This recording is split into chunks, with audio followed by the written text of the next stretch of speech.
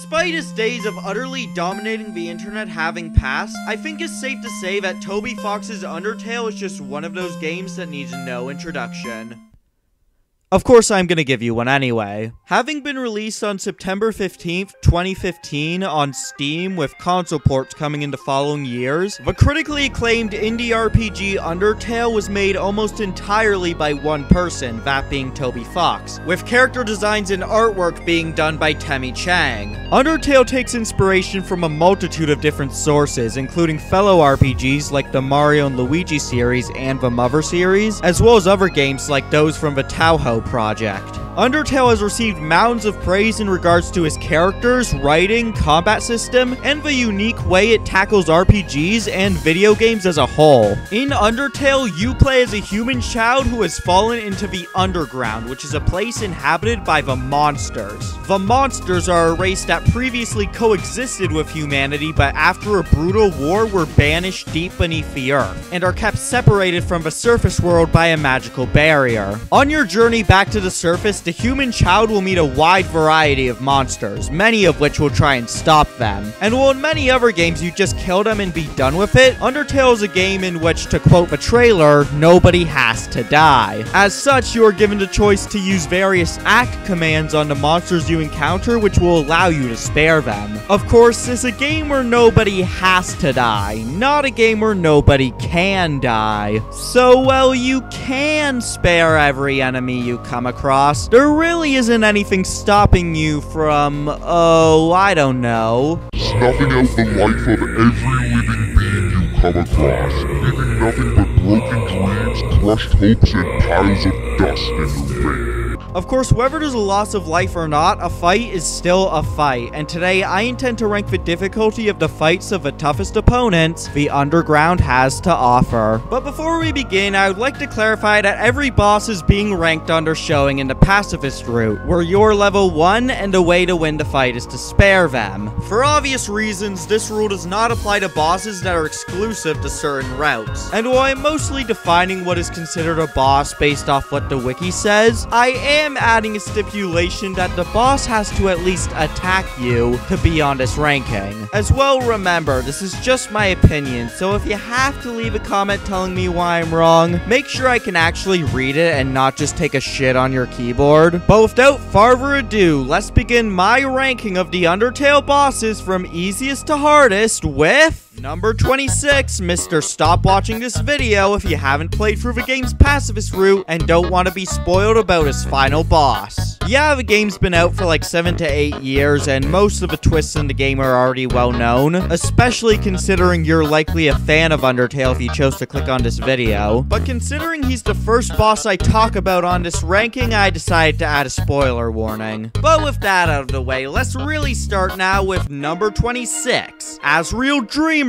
the absolute god of hyperdeath. Yeah, not exactly the title you'd expect for a boss at the bottom of the ranking, huh? Usually this is the point where I start talking about how the boss's attacks are easy to dodge, and how even if you do get hit, you don't take a lot of damage. But in this case, the opposite is actually true. Asriel's attacks are actually among the harder to dodge in the game, either due to quick hitboxes with moves such as Chaos Saber and Shocker Breaker, or because of the amount of area they cover with moves such as Star Blazing and his Phase 2 Comet attack. And he ain't lacking in damage either, as all of his attacks do a base damage of 6, meaning you're most likely only gonna be able to take 4 hits before going down. So why does Asriel Dreamer rank so low on this ranking? Oh, nothing much really, just the teensy weensy little itty bitty practically microscopic fact that you can't die. Yeah, your HP can reach 0 and your soul can break, but if it does, it'll just put itself right back together and you're right back in the fight. The only punishment you get for dying is that you have to survive 3 consecutive turns before Asriel starts progressing his dialogue again. In Phase 1, there are 2 acts you can use, one which increases your defense and another which fills your inventory of healing items. And in Phase 2, you have to contend with the attacks and soul modes used by the previous bosses, which shouldn't be too much trouble considering considering you've beaten them before, but even if it was, you still can't die. In fact, this whole section could have probably just been me saying, you can't die in this fight, and that would have been justification enough to put him here. So why didn't I just make that the entire segment and be done with it? Well, Hopes and Dreams is a really good song, and I wanted to have it play for longer.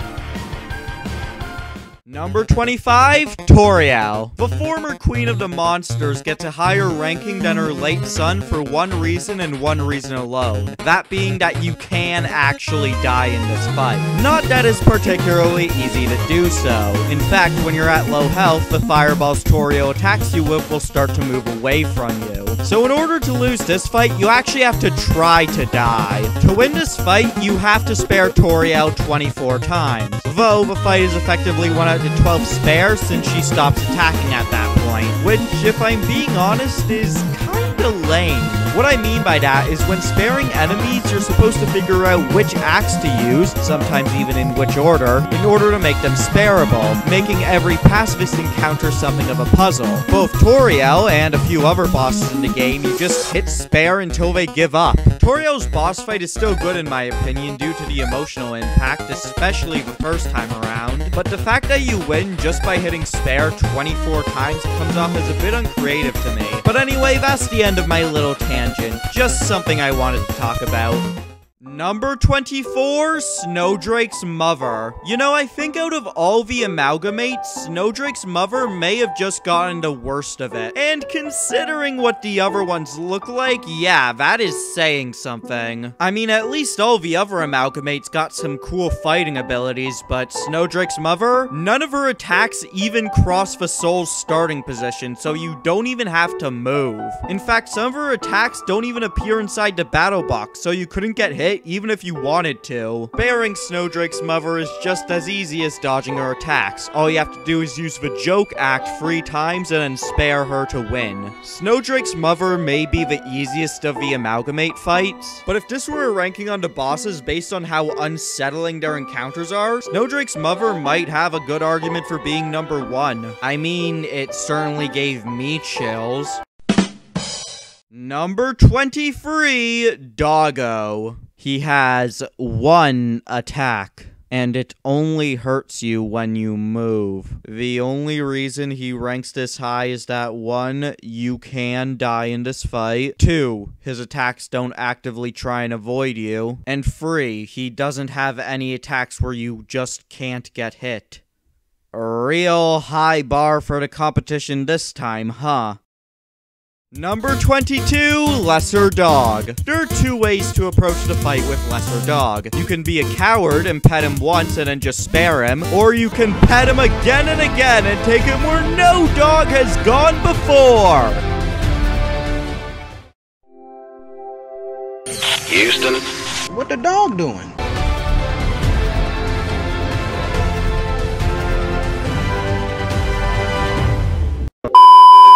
Up until like 55 pets where the game just has enough of your shenanigans. Lesser Dog has 2 attacks that are both easy to dodge. One of them is a dog that leaps at you, and the other is 2 spear attacks, 1 blue and 1 white. Why he uses a spear attack when he carries a sword, I do not understand. But then again, I don't think man was built to understand the greatness of Lesser Dog. But whether you pet him 1 or 100 times doesn't change the fact that Lesser Dog is easy. Number 21, Shyren. Shyren is actually quite similar to Lesser Dog in that you only have to use 1 act and then spare to end the fight, but if you wanted to, you can keep using acts to get some funny dialogue. You can even use the hum act 5 times to make a late game enemy encounter easier, which I think is pretty neat. Anyway, what you have to do to win this fight is use the hum act to encourage Shyren to sing her song. Why you're doing this when her song is apparently so bad that it can actually physically hurt you, I don't know. But anyway, all you have to do after humming once is spare her and the fight is over. I'd say Shyren and Lesser Dog are pretty interchangeable on this ranking, but I put Shyren higher because her music notes are a bit harder to dodge than any of Lesser Dog's attacks.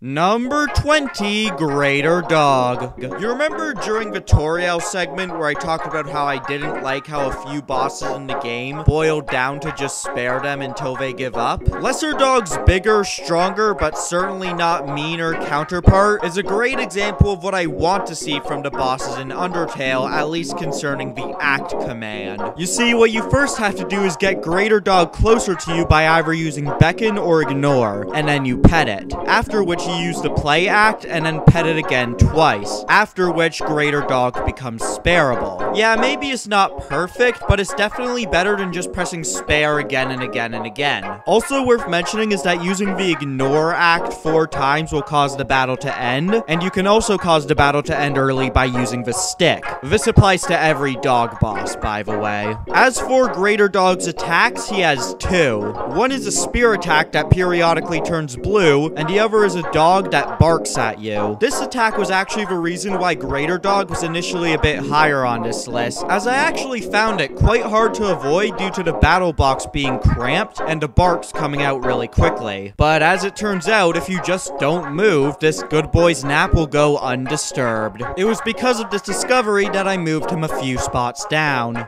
Number 19, Doggy? Number 19, Fangame and Doggeressa. Oh, what a cute couple. They look so happy together. Wouldn't it just be a shame if I... Why are we still here? Just to suffer? This pair of canine newlyweds has 2 attacks, 1 for each dog. The first of which involves a Ring of Hearts. Ring of Hearts, where have I seen that before? Oh no! Oh no! I can do anything! Luckily, unlike the attack from everybody's favorite jester, this Ring of Hearts is very easy to dodge. The ring is made up of 8 projectiles, 4 of which will only hurt you if you're moving. As such, all you have to do is stop in front of the blue bullets and let them pass through you to get inside the ring, and do the same thing to get out, and repeat until the attack ends. Their second attack, which involves axes bouncing across the bottom of the battle board until they form a heart, isn't any harder to dodge. What you want to do is stay at the bottom of the battle board and move under the axe when it bounces up. That is, unless you enjoy getting cleaved in half by a giant axe. And, you know, I'm not one to judge others for their personal choices, but I can't exactly say that that's conducive to a long and healthy life. The reason the dogs are attacking you is because you smell like, well, a human. So to make them spareable, what you should be doing is rolling around at the speed of an ordinary human in the snow in order to mask your scent. Then you let them sniff you again, and then pet the both of them, at which point they become spareable. You know, when I first started making this part of the video, I suffered from a serious lack of ideas of how to make this segment entertaining. But once I was finished with it, this segment probably ended up having the highest density of jokes and edits out of any segment in the video. Funny how that works, isn't it? Number 18, Napstablook. Now, I ain't afraid of no ghost, but even if I was, I don't think I'd be scared of Napstablook. Though, to be fair to good old Blook, he's not exactly like he's trying to be frightening, so I think we can leave our proton packs at the door. Napstablook has 3 attacks, the first of which involve tears falling down until they hit the bottom of the battle board, at which point they will then climb up the sides of the battle board to drop on the soul. I actually find this attack to be pretty hard to dodge, considering how little space you're given to move around. You really have to time your movements well in order to avoid this attack. As for Napstablook's other attacks, he has one where he just cries, and another where he literally doesn't do anything. In order to spare Napstablook, you have to use the cheer act 3 times, at which point he shows you his Dapper Blook trick. After which, what you have to do is use the cheer act again, or use flirt if you're feeling extra saucy, and the battle ends there. You know, with a demeanor like Blukey's, I just think he'd be the perfect person to pilot a giant robot that's not really a robot, in order to fight giant monsters that want to turn all humanity into orange juice. Number 17, Andogany. So has anyone ever taken a panorama photo of their dog? Cause yeah, that's basically Andogany in a nutshell. But anyway, the way to spare this Lovecraftian good boy is exactly the same as greater dog. That being beckoning, petting, playing, and then petting twice. The only difference between their sparing methods is that ignore is useless, as if you try to do it, Andogany will just appear everywhere you look. Which is something normal dogs already do. You ain't special, Andogany. Andogany has 2 attacks. The first of which is a rog that... Fuck it. A rog? You know what? That's probably funnier than any Joker reference I could think of. I'm keeping it in. The first of which is a dog that turns into a rocket that will attempt to damage you by ramming into you. Luckily, despite having the power of jet propulsion, this dog moves no faster than a brisk stroll, with long pauses in between movements, giving you more than enough time to dodge out of the way. Its other attack is to downvote you on Reddit, or perhaps it'd be more accurate to say side vote. But bullets are easy enough to dodge, but Andogany does shoot a lot of them, so it is possible to slip up and get hit. It's also worth mentioning that Andogany can be made immediately spareable by using the stick, or by using the Hush Puppy, which is obtainable by giving a hot dog to the dog in the Metaton Resort. Whether you use these items or not, however, Andogany remains one of Undertale's easier bosses. Number 16, Royal Guards. I originally had the Royal Guards like 2 spots higher, and I have absolutely no idea why. I mean, yeah, sure, the battle board is pretty cramped when they attack, and the projectiles don't really give you a lot of room to move, but it's not like their attacks are impossible to dodge, and if you're good enough, you can end the fight in just 2 turns. The Royal Guards have 2 attacks, the first of which involves these pineapples that move diagonally either up or down, bouncing off the sides of the battle board. This attack is pretty easy to dodge, especially compared to their second attack, which involves stars moving from the top and bottom of the screen in a straight line. This attack spawns a lot of stars, which makes it very easy to get hit due to how little room you have to maneuver through them. In order to spare the Royal Guards, what you first have to do is use the Clean Act on Royal Guard 02. This will make them use a version of a star attack that I'm like 99% sure has less stars in it, as well as a green projectile. What you have to do to progress the fight is touch this green projectile 5 times in order to wipe the cooling dirt off O2's armor. And considering we're basically fighting in a volcano, this predictably causes him to overheat. To combat this, he takes off his chest plate, which causes Royal Guard 01 to become so hot and bothered that he, quite literally, can't think straight. At this point, the attacks that come from the top of the screen will move off the battle board and become easier to dodge. What you need to do now is use the Whisper Act on Royal Guard 01 so that at the end of a turn he confesses his feelings to 02, at which point they become spareable. If you're good enough, you can hit the green projectile 5 times in a single turn, but if you don't, it's not like it's the end of the world. All you have to do is use the Clean Act again and you're right back where you left off. And as I said, the stars seem to be toned down when you use the Clean Act, so the projectiles are pretty easy to dodge. Why did I have these guys 2 spots higher again? Number 15, Mad Dummy.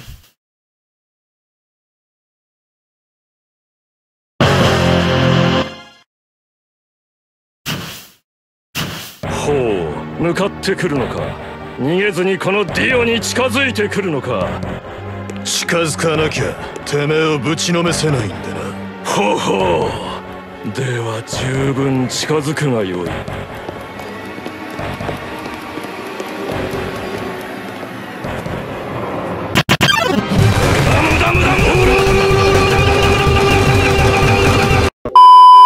Here's the thing about being a pacifist. It means you can't attack your enemy. Of course, it's fine if they attack themselves, though. And if your enemy just so happens to accidentally shoot themselves in the face because you turned their gun around, that's totally fair game. With that in mind, I'd like you to meet Mad Dummy. Mad Dummy is not affected by physical attacks because he's a ghost possessing the dummy. If you try and hurt him, he can just put himself back together. Why this matters so much in a pacifist route, I I don't know, but whatever. Because Mad Dummy is immune to physical attacks, you have to make his attacks hit him instead of you. Mad Dummy's main way of attacking you in the first phase is for use of his dummy minions. These guys will show up, shoot a projectile at you, and then leave. Doesn't sound that impressive, but as anyone who's ever been to a Flat Earth convention can tell you, dummies travel in herds. But dummy minions will shoot clusters of bullets at you, but they're pretty easy to dodge. The main difficulty comes from getting them to hit the Mad Dummy, especially later in the phase when he starts moving around all over the place. The best time to try and get hits in is when he stops moving at the end of his attacks. Some attacks will also incorporate a row of dummies that will move across the battle board with a gap in their formation. These attacks are pretty easy to dodge. Something I've noticed during this fight is that in attacks involving the row of dummies, the dummy minions will only ever show up after the row is finished with their attack. So you won't be having to deal with both attacks at the same time. Once Mad Dummy gets hit enough times, he will fire his dummy minions and replace them with robots. And let me tell you, these guys are packing heat. Enemy spotted. The magic missiles shot by the dummy bots are harder to dodge than the normal dummy minion projectiles because while they have that red circle on them, they will home in on the soul. Though they still aren't too troublesome to avoid outside of the final attack, which combines the row of dummies and the magic missiles. You can also make the magic missiles hit Mad Dummy, but since the fight progresses no matter what you do at this point, the only purpose in doing this is your own amusement. After the final attack, Mad Dummy decides to do away with friends and throw a knife at you. He then promptly runs out of knives. While Mad Dummy gets an edge over the bosses below it due to the length of the fight, it's still pretty easy. Number 14, Reaper Bird. What is that? What is that? What is it? Oh, no, not the... Butterflies. Not the... Butterflies. Ah! Oh, my eyes! My eyes! Ah! Ah! Because the Reaper Bird is a combination of Final Frogget, Whimsalot, and Astigmatism, what you have to do to make it spareable is to mystify, pray, and pick on it in any order. Clean is also an available act to use, but it does nothing. While making it spareable is easy enough, it's Reaper Bird's attacks which are the reason why it ranks higher than the other bosses below it. The Reaper Bird has 2 attacks, both of which are assisted by the Everyman, this guy.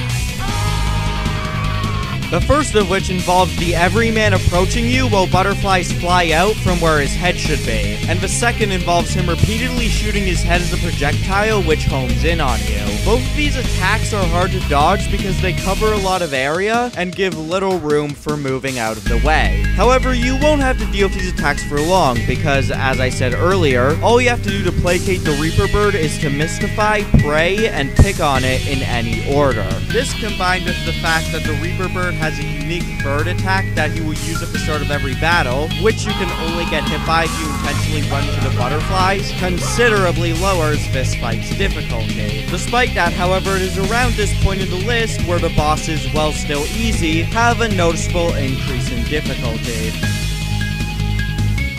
Number 13, Memory Head. Oh look, another one of the amalgamates. Don't worry, it's cool, I didn't want to sleep tonight anyway. Unlike his horrifying brethren, Memory Head only has 1 attack. However, this attack is actually pretty hard to dodge, which is why it gets higher billing than the bosses lower on this list. This attack consists of dots appearing on the screen that then expand into strangely familiar faces. It's probably nothing. The reason I found this attack hard to dodge is not only because the faces are pretty big, but the placement of the dots is completely random. That, coupled with the speed at which the dots appear, can make this attack a nightmare to avoid. Luckily, you won't have to deal with it for long, as the way to spare Memory Head is quite easy. All you have to do is use the Cell Act and then refuse their offer to join them, after which they become spareable. You know, these guys give up pretty easy for beings that came to be through injections of pure determination. Number 12, Lemon Bread. This is where I'd put a successful experiment with determination. If I had one! Out of all the Amalgamate fights, it was Lemon Bread who I found to be the hardest. The method for making Lemon Bread spareable is similar to the one used in the Reaper Bird fight, where you use 3 different acts in any order. However, the acts you have to use here are Unhug, Flex, and Hum. But the method used to make Lemon Bread spareable is not the reason it ranks so high. No, that's because of his attacks, of which it has 2. Lemon Bread's first attack is to make the battle board grow teeth and... Was that the bite of 87? To dodge this attack, you have to move to the gap in the teeth. And if you don't move immediately after the attack ends, you're gonna get hit by a tooth growing in, so be quick. His second attack involves it shooting flashing orbs at the soul, as well as spawning in teeth to limit your movement. If you time it right, you can leave the mouth without getting hit, but other than that, I really don't have any tips for dodging this attack. While Lemon Bread's attacks can be difficult to dodge, his sparing method being so easy does hamper his difficulty quite a bit. Though it is more difficult the first time you fight it when you don't know the axe you need to use in order to make it spareable. And while Reaper Bird only had 1 act out of 4 that didn't do anything, Lemon Bread has 6 different act options, with only the 3 I mentioned earlier getting you closer to being able to spare it. However, you are able to figure out which axe to use by looking at Lemon Bread's design and figuring out which monsters it's made up of, and then using the axe you used in those fights to make those monsters spareable. However, even without prior knowledge of which axe to use, Lemon Bread is nothing impossible. Number 11, Undyne. The Dreamers notwithstanding, the captain of the Royal Guard is the first on this ranking to not be considered a mini-boss. As well, she's, technically, the first boss on this ranking to use a different soul mode during her fight. With one swipe of her spear, Undyne is able to turn you green and environmentally friendly, rendering your carbon emissions to 0 by leaving you unable to move. Your only defense during this phase is a 100% eco-friendly shield that you have to move using the arrow keys in order to block the arrows coming your way. It kind of plays like Dance Dance Revolution, only instead of trying to dance, you're trying not to get impaled. The arrows start off blue, but when they turn red, that's your cue to move the shield to block it, which gives off just the most satisfying sound when you do. Instant hit of dopamine. Later in the fight, to mess you up, she will introduce yellow inverted arrows, which, when they get close enough, will move to the other side of the screen before closing in. Overall, I found the green soul mode to be not that difficult, even during my first time fighting her. If you want to make the fight more difficult, you can use the challenge act to make her arrows go faster. But even then, I didn't really have a lot of trouble. In order to progress the fight, what you have to do is wait for Undyne to turn the soul red again, at which point you get your ass in gear and skedaddle. Of course, Undyne will chase after you, and when she catches you, you'll be thrown back into the battle, at which point she turns the soul green again. You repeat the cycle until you reach Hotland, because, as it turns out, fish don't do well in volcanoes. Who knew? Considering we're on the pacifist route right now, what you should do is take the water from this conveniently placed water cooler and pour it on her, at which point she gets confused and leaves. Undyne has 2 spear attacks she uses during the red soul mode, but you're unlikely to see them since your first response to the soul being turned red should be to run away. You know, for how much build-up Undyne is given during the waterfall segment of the game, this fight is kind of underwhelming. Sure, she's more difficult than anything that came before on this ranking, but she's still pretty easy. I don't even remember really having any trouble with her the first time I fought her. You know, I think after stalking after you in waterfall and observing your actions on the pacifist route, Undyne might just be holding back. If that is the case, then I wonder what Undyne would be like when she isn't pulling any punches. Oh well, guess we'll never know. Number 10, Glide. I don't even know who you are. Even though Undertale's been out for like 7 to 8 years now, I honestly wouldn't be surprised if most people watching this video never even knew Glide existed till now. Which makes sense considering just how hard this guy is to encounter. You have to go to the mysterious door room in Snowdin with the 4 mushrooms before fighting Papyrus, and do nothing but move around for 2 whole minutes, with absolutely no hints to do this in the game.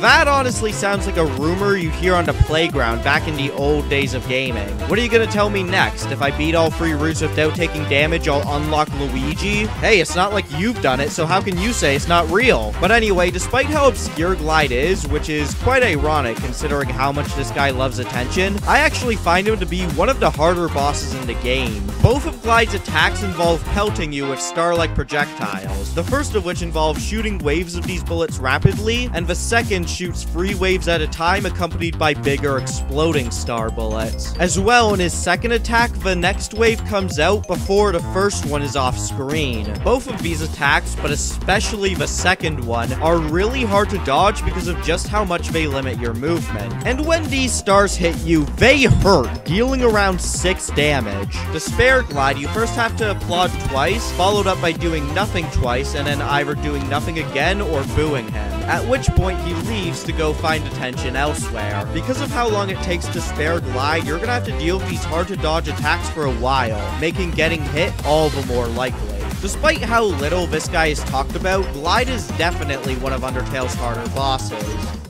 Number 9, So Sorry. In order to find So Sorry, what you have to do is launch the game on October 10th, 8 p.m. Then you go to this room in Hotland and walk on the invisible bridge to reach the art club, at which point you interact with a sign and the encounter begins. The only hint you get is a sign advertising the art club in the Metaton Resort that's hidden behind a trick wall. And my statement about being able to unlock Luigi in this game grows ever more plausible. Anyway, So Sorry is different than the other bosses on this list since he's not actually trying to hurt you. He's just that clumsy. So Sorry's first attack is Tail Whip, which lowers your defense. It hurts you? What? You can't even get that right?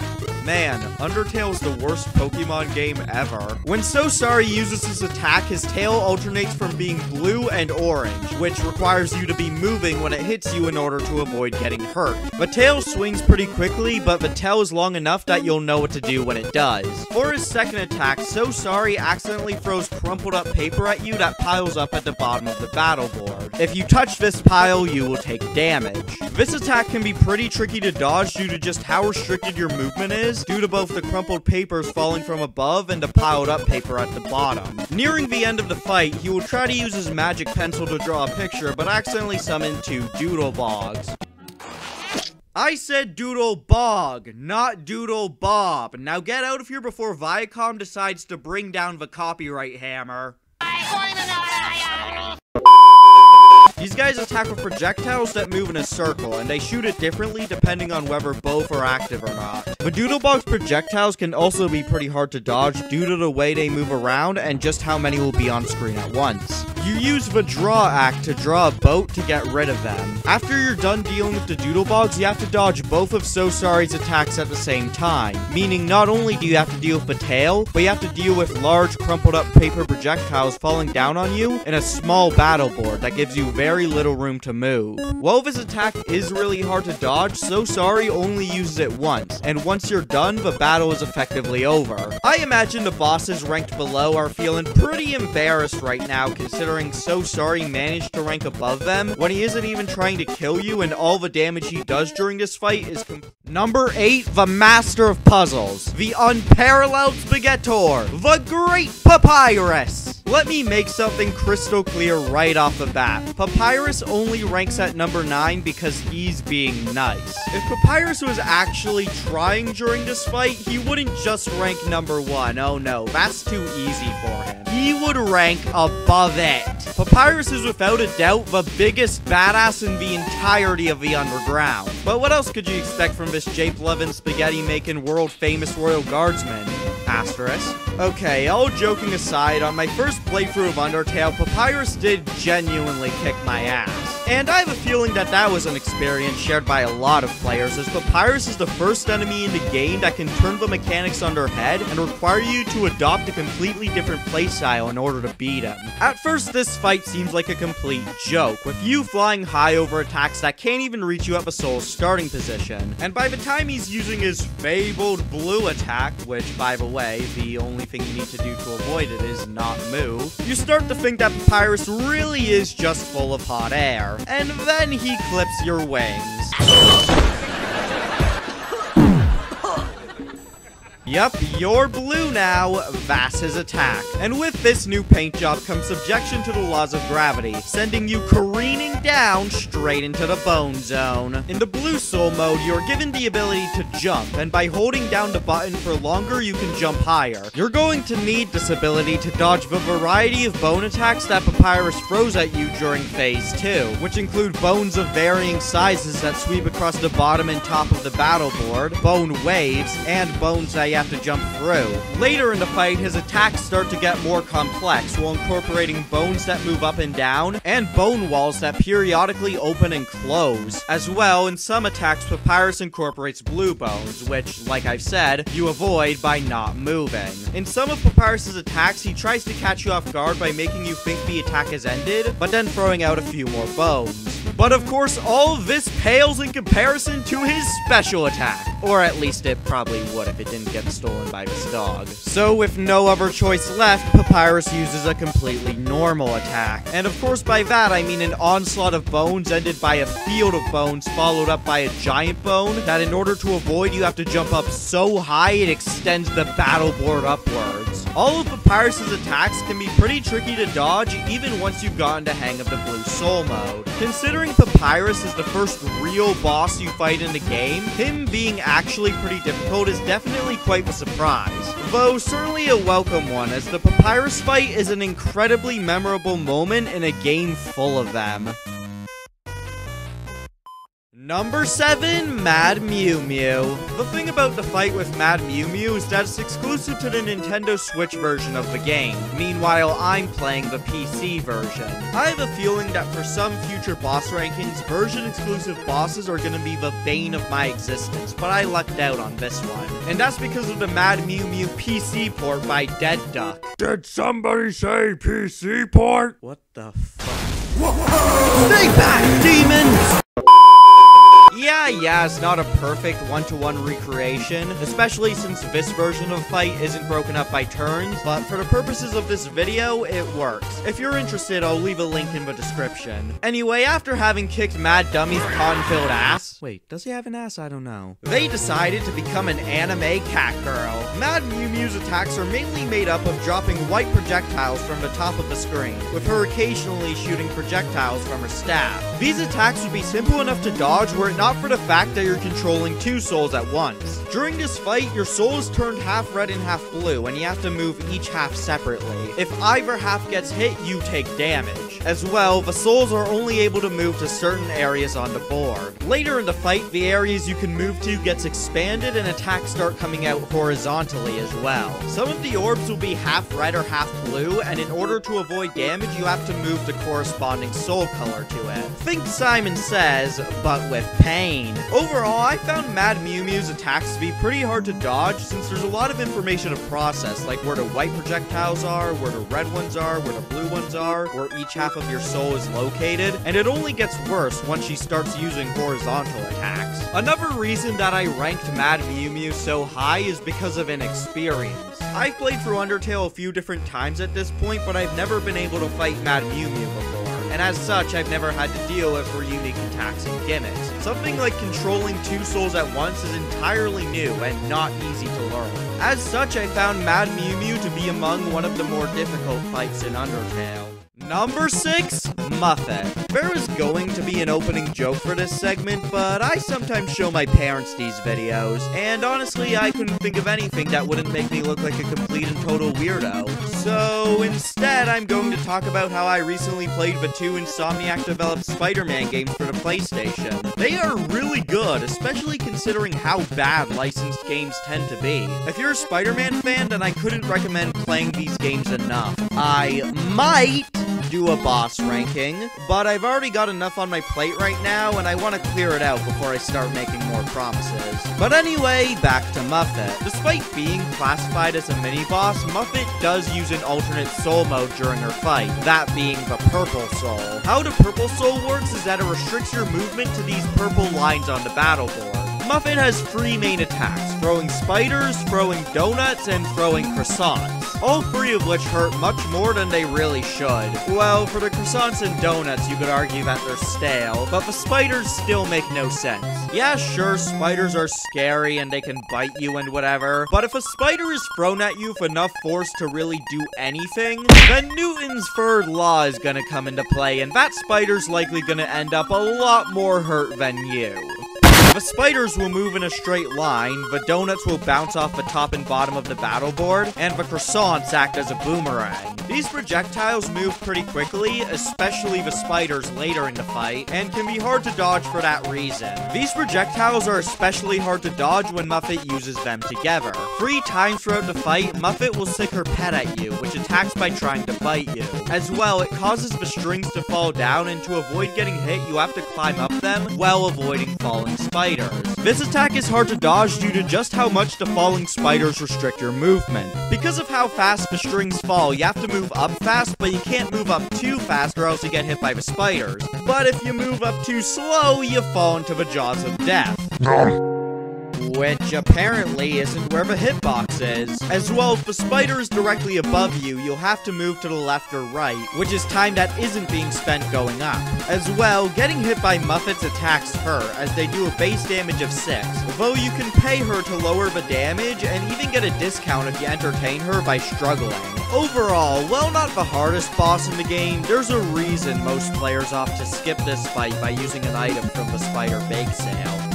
Number 5, Mettaton EX. Mettaton starts out the fight in his invulnerable base form, and in order to progress the fight, you have to convince him to turn around so you can flip the switch on his back. After you do so, he has a seizure and then transcends into his ultimate form, Robot David Bowie. In order to combat Mettaton EX's wide array of attacks, you're given the Yellow Soul mode, which has the ability to fire bullets. And that's how you know the child Asgore got this soul from was American! Mettaton EX's attacks include falling white boxes that you can shoot to break, falling Metabots that will shoot a projectile at you if you don't shoot them first, white boxes that cannot be destroyed with bullets, falling arms that are the entire length of the battle box, and in order to make them retract, you have to shoot a moving target, legs that will either start or stop moving when you shoot them, bombs, you want it? It's yours, my friend, as long as you have enough ink.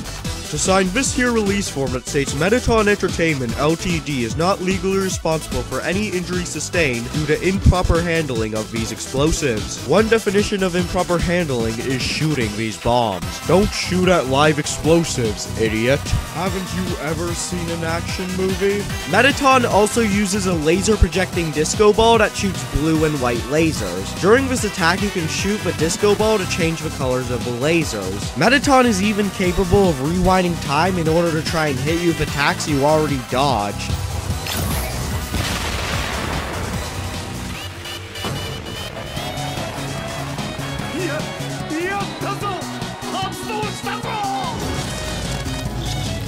At certain points in the fight, Mettaton will let loose his heart and it attacks you with electric bolts. Different versions of this attack will also combine it with different weapons from Mettaton's arsenal, such as falling Metabots, a rotating shield of boxes, and a shield of 2 rotating bombs along with legs that attack you from the side. Shooting at the heart during this attack will end it early, and it doesn't count as fighting Mettaton. I'm gonna assume this was for game balance reasons because, while I've never taken out someone's heart, pumped it full of lead, and then put it back in, I'm gonna assume they wouldn't exactly be fine afterwards. During his turns, Mettaton EX combines all the attacks in his arsenal to make incredibly tricky to dodge attacks. And if these attacks hit, they're going to hurt, as all of Mettaton EX's attacks have a base damage of either 6 or 7, the highest we've seen so far. You see this ratings meter over here? It starts at about 4,000 and it rapidly goes down during your turn. Your goal is to get it over 10,000 in order to end the fight. This may sound like a tough task, but it really isn't that bad, as almost everything you do in this fight affects the ratings, and most of them will cause them to go up.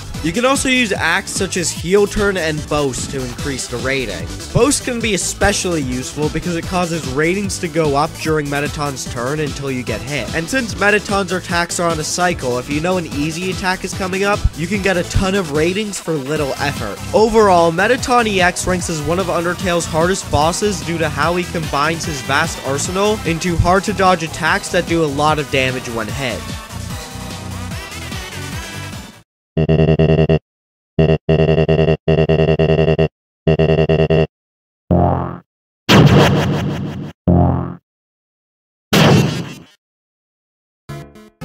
Number 4, Asgore. The boss fight with the King of the Monsters is definitely one that is very well built up throughout the entire game. On your journey through the underground, various characters talk to you about Asgore, and you learn his story and why he does the things he does during the game. And while in every route you only meet him near the end, his presence and the inevitability of the fight with him are felt through basically the entire game. And why wouldn't it be, as Asgore is basically the reason why your journey through the underground is so dangerous in the first place. He's the one who declared war on humanity after his children died, and he even killed the children who fell into the underground before you. The souls of these dead children would go on to possess the animatronics of the pizzeria due to their bodies being stuffed inside them. This is the reason why the animatronics will attack and kill you if they manage to get into your office. Oh, sorry, my mistake. Wrong indie game hit. Compared to Mettaton, Asgore has a smaller, though no less deadly, arsenal of attacks that mainly consist of fire magic. His attacks include moving his hands across the screen to create lines of fireballs that shoot towards you, waves of fireballs that fall in a double helix pattern, small waves of fireballs that are accompanied by large fire pillars, a barrage of large fireballs that come from the top of a screen, and making you fall into a burning ring of fire. You can go down, down, down, but the flames get higher. He will also slash at you with his trident. The attack will either be blue, which can't hurt you while you don't move, or orange, which can't hurt you while you move. You can tell whether it's going to be blue or orange based on the way his eyes flash before he uses the attack, but it can still be a bit tricky due to how quick the next slash comes out after the previous one. And the slashes, along with the rest of his attacks, become faster as his HP gets lower. As well, all of Asgore's attacks have a base damage of either 6 or 8, meaning even with the game's stronger armors, it's still gonna hurt if you get hit. A nice touch in this fight is that if you get hit by one of Asgore's attacks without enough HP to survive, then it'll reduce you to 1 HP instead of killing you. It's a nice little way to show how Asgore really doesn't want to kill you, but feels like he has to. You can also lower Asgore's attack by either eating the butterscotch pie or using the talk act 3 times. Both of these actions will also reduce Asgore's defense. This wouldn't matter in basically any other fight on the pacifist route, but it does matter here because Asgore is one of the few bosses in the game you're forced to use the fight option on. Asgore's pretty beefy and can take a lot of hits, having 3,500 HP, so you're gonna have to be dealing with his attacks for quite a bit before you can actually take him down. Overall, Asgore's attacks are high damaging and can be quite hard to dodge, especially later in the fight when they speed up. That, combined with the high amount of hits he can endure, is what places Asgore just outside the top 3 hardest bosses in Undertale. Number 3, Photoshop Flowey.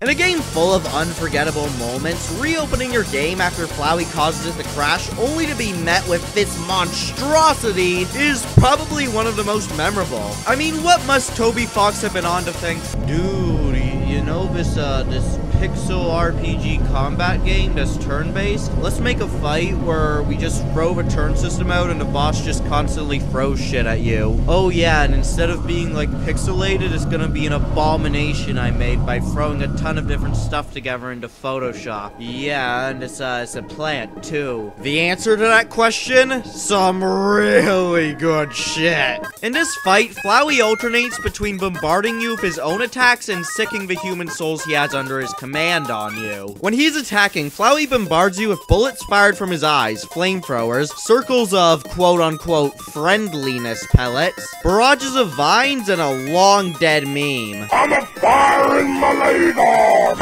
You can also attack with swarms of flies, conducting bombing raids, using finger guns, and summoning 3 snake mouth things that ricochet off the walls. They're referred to as dentata in the files, and before you even think about it, no, do not look it up. You do not want to know what a dentata is. Due to now having more determination and power than you, Flowey is now able to use the save and load feature, and he uses it during this fight. He uses it to reverse time to try and bait you into getting hit by an attack you already dodged. Kind of like King Crimson, but in reverse. I already used the clip of you during the Metaton segment. Go away. At certain points in the fight, a siren sounds and a warning screen appears on the TV, and you're taken to one of the soul attacks. During the soul attacks, you'll have to deal with spinning knives, spinning circles of gloves, crushing ballerina shoes and stars that limit your movement, negative words? Personally, I would have just stuck to sticks and stones, a frying pan that rains down fire on you, and lastly, a gun.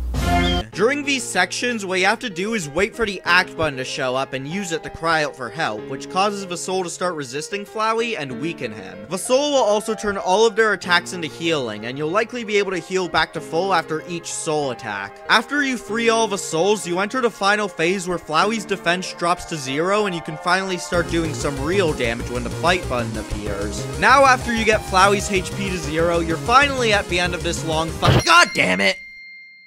After Flowey reloads the file, the souls retaliate and defeat him. Taste the rainbow, motherfucker! Then you're given the choice to either kill or spare him. Photoshop Flowey is definitely the closest Undertale gets to its bullet hell inspirations, with many hard-to-dodge attacks that cover the screen in projectiles. Not only do a lot of Flowey's attacks leave very little room to move, but a few of them, particularly the vines and the flamethrowers, have long-lasting hitboxes that make them hard to dodge. Another reason Photoshop Flowey is difficult is because his attacks are relentless, with very little to no downtime between them. The only real exceptions to this being the transitions between the soul attacks, and the 60 seconds Flowey's I-beams are slowed down at the beginning of the final phase. As well, this is quite the long fight as you have to free 6 different souls, all while surviving Flowey's onslaught in between. One thing that lowers Flowey's difficulty is that you don't have to do it all in one go, as the game remembers which souls you freed even after you die, so you don't lose progress. However, that doesn't change the fact that you're still probably gonna die a lot, and considering that causes the game to crash in this fight, your Steam Friends Toast notifications are probably gonna look a little something like this.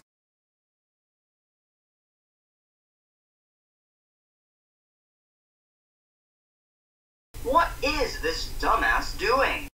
As terrifying as Flowey is when he's hopped up on the power of 6 human souls, he's only the second most intimidating plant I've ever seen. The first is ragweed during the allergy season. No, seriously, Thanksgiving turkeys wish they were half as stuffed as my nose when the pollen is let loose. Number 2, Undyne the Undying. This fight is what happens when you take the normal Undyne fight and put it on dope, speed, crack, and every performance enhancer known to man. In this fight, you alternate between using 2 different soul modes, green and red. It's kind of like Christmas, but if you replace Christmas cheer with Christmas spear and getting presents with getting tail. Starting off with the green mode, in comparison to the normal Undyne fight, the arrows are now much faster and come in much harder patterns.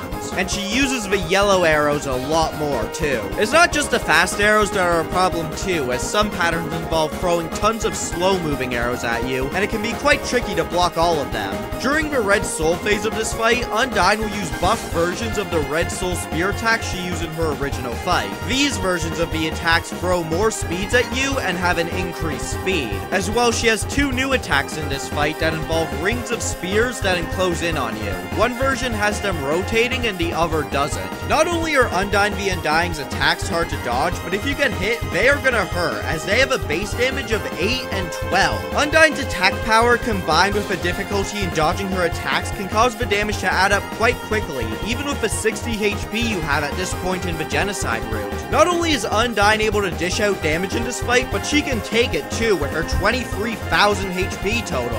Yeah, they don't call her Undyne v Undying for nothing, do they? I guess I really didn't have that much to say about Undyne v Undying, since she's mostly just the original Undyne fight, but with a new coat of paint. A very, very painful coat of paint. But hey, I'm trying, and failing, to not make this video too long, and the Omega Flowey segment was approaching 5 minutes. So I'm glad I was able to say all I wanted to say here relatively quickly.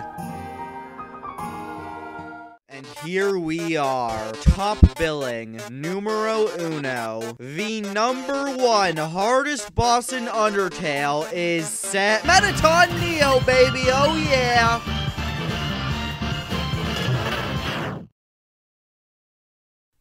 Phew, barely made it out alive. Truly the hardest boss ever made.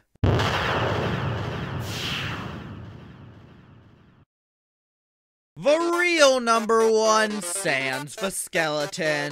After going through New Home on the genocide route and obtaining the real knife and the locket, most players were probably wondering how anything could be a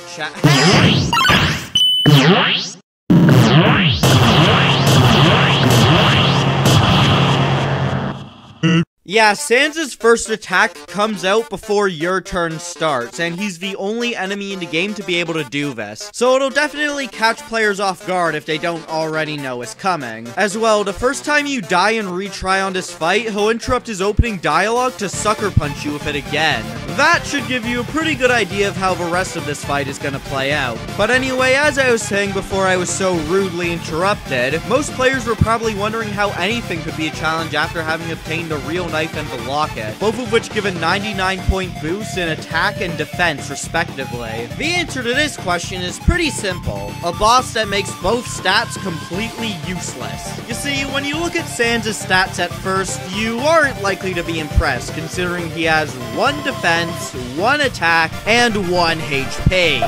Sans would probably die if he accidentally stubbed his toe, so how does he even last 1 turn against you, let alone be unquestionably the hardest boss in the game?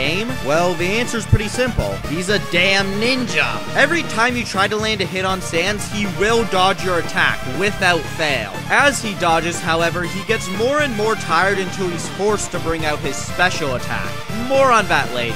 One thing that's important to note is that doing any action other than fighting, such as say using a healing item on your turn, will not progress the fight. As for Sans only having 1 attack, well, it's exactly as it says on the tin. Getting hit by Sans' attacks does 1 damage. That is 1 damage for every frame you're touching the attack. But I'm not done yet. Not only do you not have invincibility frames in this fight, but all of Sans' attacks have this little thing called karma. And as the age-old saying goes, karma is a bitch. You see, when you get hit by one of Sans' attacks, not only do you take 1 damage per frame, but it also builds up your karma meter. This karma meter then slowly goes down by about 1 every second, taking your HP with it. And different attacks increase karma by different amounts. To put it simply, it's poison. As such, not only are you likely to take anywhere from 30 to 40 damage from Sans' attacks due to the lack of invincibility frames, but you're also gonna have to deal with karma draining your health too. Not only are Sans' attacks punishing when you get hit, but they're very hard to avoid too. Sans' attacks in this first phase are mainly harder to dodge and faster versions of Papyrus' attacks, as well as some new ones that, in addition to employing bones, also make use of platforms and these things called Gaster Blasters, which fire energy beams. In contrast to the bullet hell nature of other fights, Sans' attacks often require difficult platforming in order to dodge them. After trying to attack him enough times, Sans will start to get tired and try offering you mercy. By the way, it's a trap.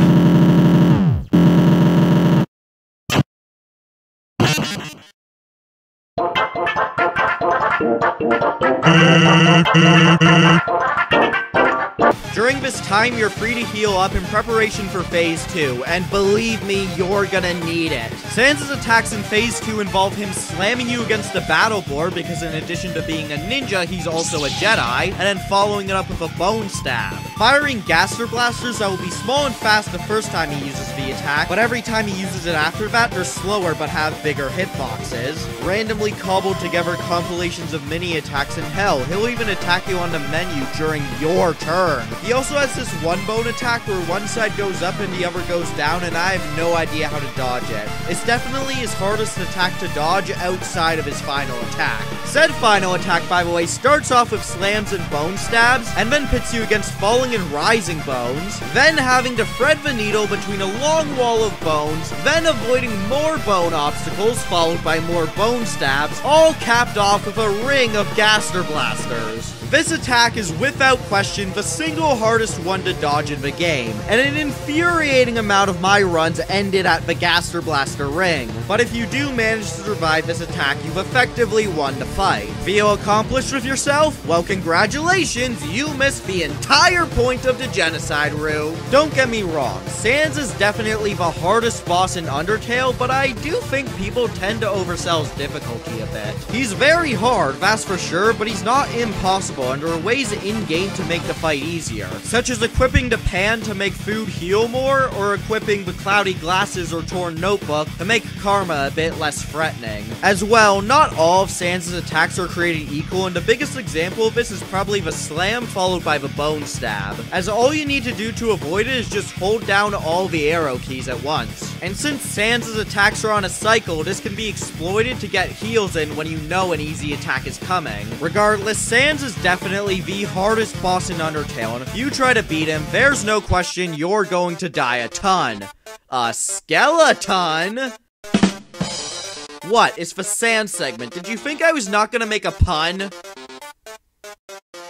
And with that, we have reached the end of the Undertale boss ranking, and holy shit, it's over an hour long. It's safe to say that I absolutely suck at keeping my videos a reasonable length, huh? And to think I get videos approaching the 1 hour mark from games that have around only 20 bosses. I can only imagine how bad the issue would be on a video about something like Hollow Knight or Dark Souls 2, both of which have over 40 bosses. And I don't even want to think about what an Elden Ring ranking would look like. Hopefully the next few rankings I have planned will be easier to get a reasonable length for, as Undermine doesn't really have that many bosses, and a Minecraft Dungeons update changed what qualifies for a boss in that game, which lowered the overall boss count. Anyway, now's usually when I give my thoughts on the game I've done a ranking on, but honestly, what's there to say about Undertale that hasn't already been said? It's great, its writing is phenomenal, its characters are likable, and it's a very interesting meta-narrative on games as a whole. As well, if Undertale wasn't made, then indie games may never have gotten as big as they are today, which would have robbed us of a lot of great times. Do I think it's the greatest game ever made? No. There's certainly criticisms to be had, and there's other games where I've just simply had more fun. Regardless, I'd be lying if I said it wasn't up there, and I can definitely see why somebody else would call it their favorite. As well, it's definitely one of the most unforgettable games of all time, with tons of memorable moments that'll be sticking with me and many others for a long time. But anyway, this video is getting way too long, so let's just wrap it up here. If you enjoyed this video, why not leave a like? And if you enjoy the rest of the content on my channel, why not subscribe and ring the notification bell? And before I leave, remember, Sans Undertale is the sexiest man alive. No, seriously, there was a vote. And see you in the next video.